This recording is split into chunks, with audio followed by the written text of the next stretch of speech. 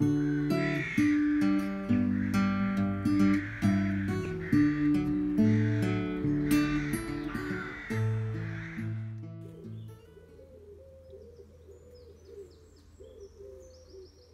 morning, welcome to the shed. So today we're going to be hopefully finishing off our Draughtsmans lamp. In the first part, which if you haven't watched it you should watch that first, I'll link here. No, I think it's here. I'll link to that there. In the first part we opened it up and had a look inside. It is an American lamp, so it's 110 volt. I'm going to switch it over to 240. We're going to remove the two ballasts that are in here and replace it with one that I've purchased. So I was going to use LED tubes. I've been switching between different ideas, but I decided to go for LED because I found some tubes that you can just basically wire up direct to 240 volts, and they include the ballast in the tubes. Unfortunately, I can't get hold of those anymore, so I am now going with the sort of more traditional method, which is to use a ballast. This is an Osram, and this will drive two lamps. It's quite an easy configuration. I'll put a little circuit diagram for you to have a look at. Yeah, so we should be able to use that to drive the two lamps.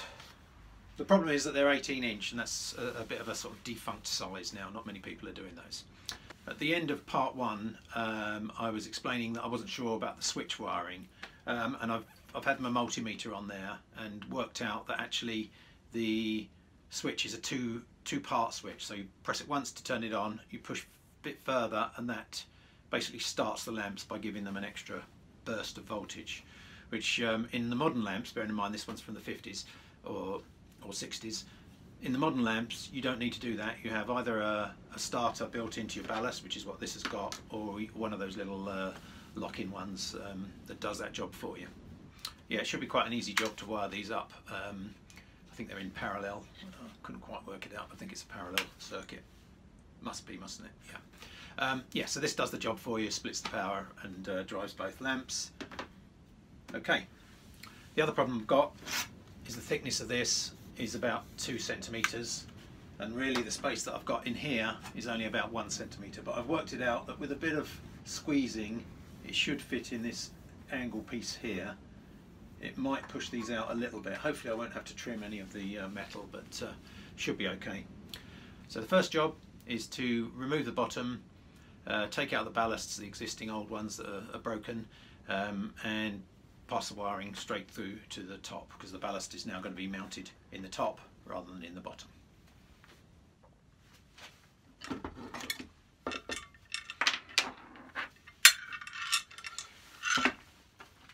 Okay, so these are the two ballasts which we've got to remove. So we have power coming in here and an earth going to the casing there, so that we will leave that in place. The ballasts, and we can take these off. I think these just twist off. This is an American kind of thing, and it seems to work pretty good actually.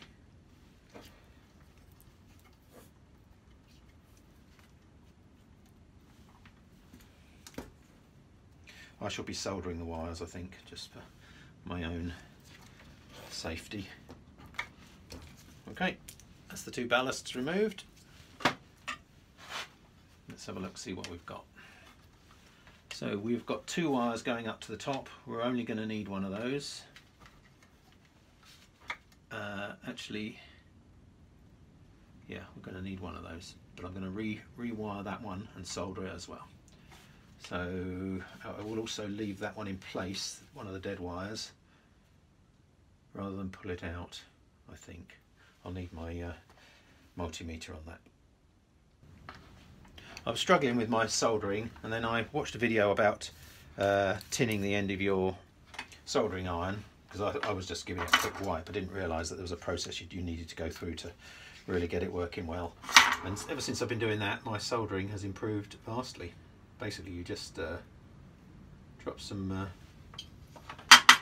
solder on there, wipe it off, repeat,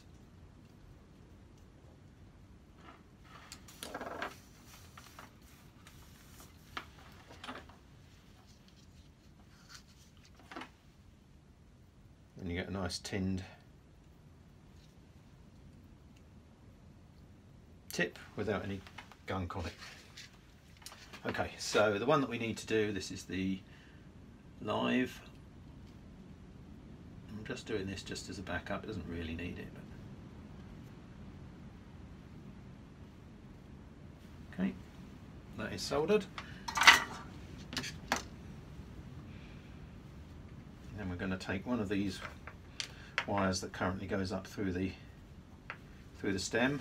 I need my wire cutters just to trim that bit. We'll just pick any one, doesn't really matter which one.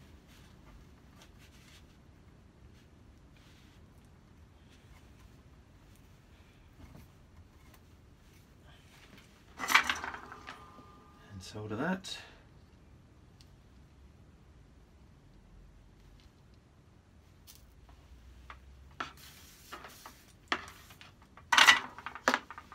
Okay, cap those off.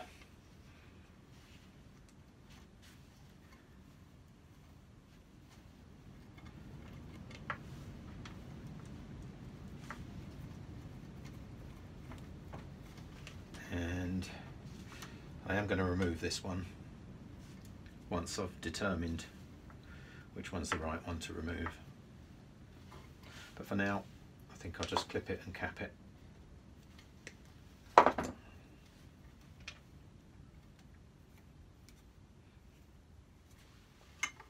Okay, that's the bottom done. So we have got, just to test the wires, well, I can do that through the plug. I can put the bottom back on again, clamp it up, and then we can work at the top end. Okay, let's remove that casing. Hopefully you can hear me all right. The wind is picking up outside. Got a big storm coming tonight, apparently. So, I need to try and compare this wiring to the wiring that I've got. So I'm going to have to, I think I'm going to have to at least disconnect these two here. And then I've got to blank off the one that I don't need. I've no idea how these fittings work.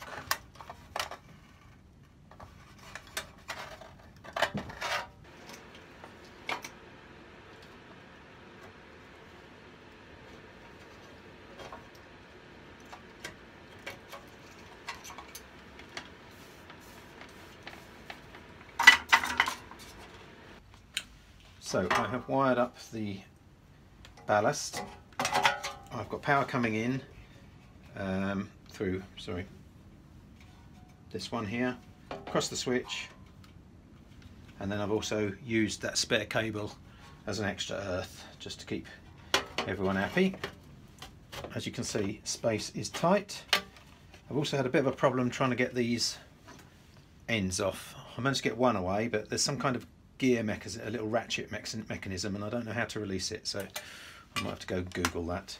But yeah, going okay so far. I shall just, I'm going to probably just tack that in with a bit of hot glue just to hold it in place while I do the work on it, and then I'll just tie wrap these nice and tightly.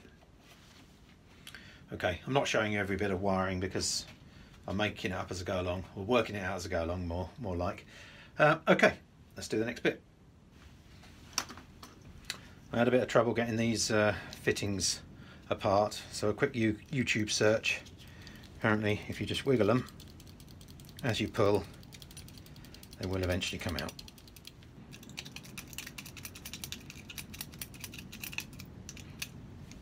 Hey. Okay. Right, let's start to wire the lamps in. It's a really good idea not to tip hot glue on your hands. The amount of times I've done that, you wouldn't believe it. It bloody hurts. Luckily I had a wet sponge handy. Just holding that in position just to let the glue set. I've also added some glue along the top of that terminal there because I was a bit worried in time it might work its way through this insulator. There you go. Okay. I've stripped all the wires, or taken all the wires out, refitted the fittings, because I think that'll be easier for me to lay the wiring out with those, get the right length of wire.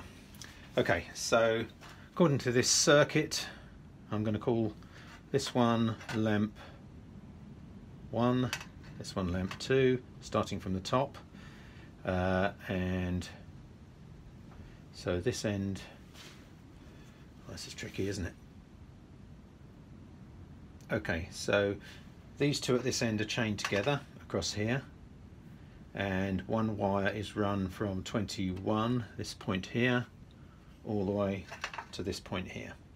So let's put that bridge across first and then run the wire along. I hope I've got some long enough wires. I've run the power from the ballast to this end of the lamp fitting. I've got to put a bridge across there and then wire these ends into there as well. So that's the next stage. Going quite well so far. I am a little bit worried about the amount of room I'm going to have, but we'll have to make it fit. So that's the top end wiring done. Pretty sure I've got that correct. I'm going to just double check it and tidy up my wiring, fit it all back together. Then we're going to have a big switch on. Scary times. Okay, it is time. I've double checked, triple checked my wiring. The lamp is currently switched off. I'm going to put the bulbs in. I think I managed to get the casing in there. It's a bit squeezed and one of the lamps is slightly raised, but I think it'll be okay once it's in position. Don't know, you probably can't see that. Okay, let's get these bulbs in and switch her on. I don't see why it shouldn't work. One.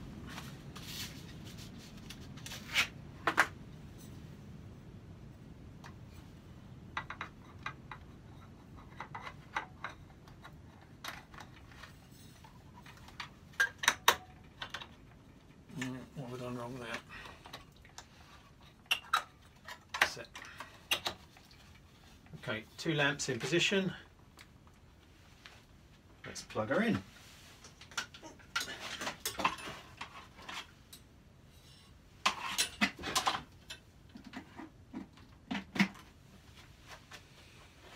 Okay. 3, 2, 1. Yay! She works. Nice. I was hoping it would sort of flicker and flash before I turned it on, but look at that. Lovely. One of the bulbs needs just settling in a bit. There you go. Really happy with that. That's going on my desk. They're going in the bin.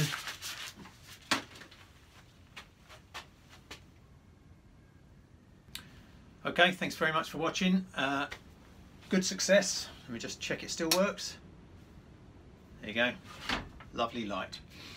Really good fun project. But turn that off. Yeah, good fun project to do. A little bit scary because, you know, it's the first time I've done proper rewiring of electrics, but actually if you do your research and make sure you know what you're doing, it's not too bad. The only thing I'm slightly unhappy about is one of these lamps is slightly raised, but I might be able to work that in a bit better. And the other thing that I'm not that happy about is how much I paid for it. So I better fess up and tell you what it cost me. I paid 100 quid for this lamp, which is quite a lot, but I have seen them go for 300 quid and they don't turn up very often. So, you know, as long as I'm using it for myself, I think that's okay. On top of that, I had to pay 7 quid for a couple of bulbs, and the ballast was 20 quid. So 127 quid all in all that's cost me. So yeah, if they're worth 300 quid, I've made a profit of 163 quid, haven't I? That's how they do it on that what's it called? Not Salvage Hunters. Yeah, actually Salvage Hunters, they do it. They say, yeah, this is worth this. They never see them actually sell it, just say it's worth it. Yeah, anyone can do that. This is worth 300 quid, so I've made 163 quid profit. That'll do me. Alright, that's the end of this little series. Thanks very much for watching. See you soon.